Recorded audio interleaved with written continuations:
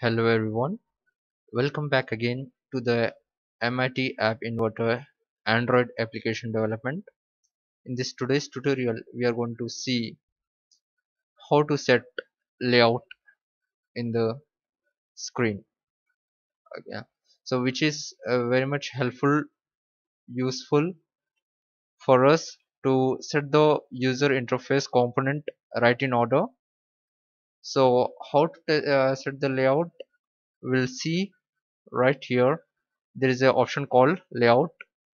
Okay, if you click on it, it is going to get expand, and under it you'll find horizontal arrangement, horizontal scroll arrangement, table arrangement, vertical scroll arrangement.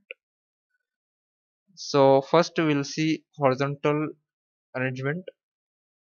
So here under properties you can adjust the align horizontal properties, like whether you want to align the whatever the in the user interface components you are going to place, whether it should come in the center or left or right of the horizontal arrangement.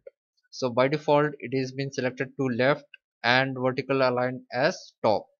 Okay, even if you want to set the background color, even you can customize the background color. Okay, so I have make it to red.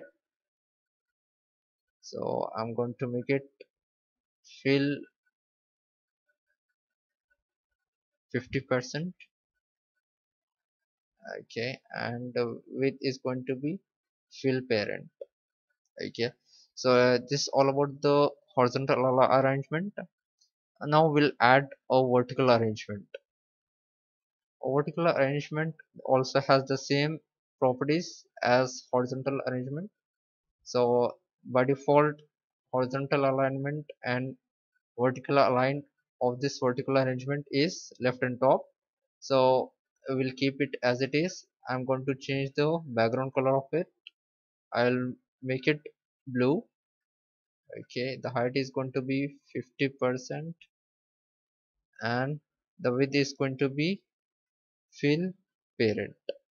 Okay, now let's check out how the components going to get arranged under each of this arrangement, layout arrangement.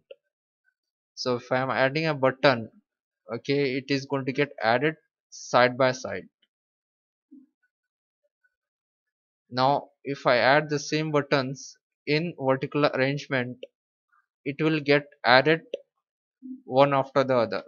Okay, like as you can see, if I am trying to place it side by side, it will not come. Okay, it will get fixed above the previous button. So this is the layout arrangement which we can use at the time of development of the project, so that each and every component, user interface component, will come in a exact order as per our requirement.